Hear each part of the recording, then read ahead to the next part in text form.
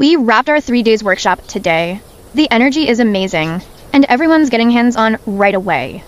Creatives had the opportunity to learn about Tanzania Sign Language, also had the opportunity to get introduction to monoprint and 3D printing techniques as well as laser cut machines. This creates an opportunity for creatives to add valuable skills. After some theory time where we covered all the key steps, it was back to work. Everyone got so creative with their designs. I'm obsessed with how these turned out.